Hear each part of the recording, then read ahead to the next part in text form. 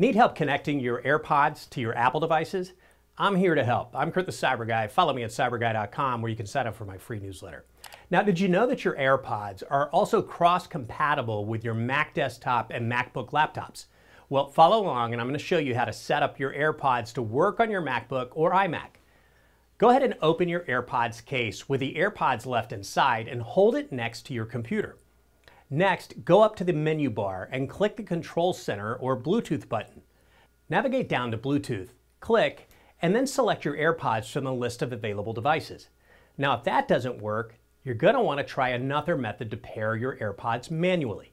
Here's how to do it. First, click the Apple icon in the top left corner of your screen and then click System Settings. Click the Bluetooth icon and ensure Bluetooth is turned on.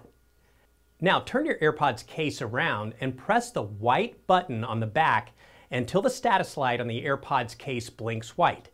This means that the AirPods have entered pairing mode.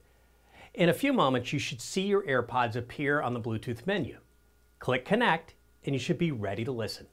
As long as you're already logged into your Apple ID on your iPhone, your AirPods should now automatically connect to any devices also signed into that same Apple ID that you use. More great tips like this at cyberguy.com. Are you getting my newsletter? Go to cyberguy.com in your web browser and then click the red button.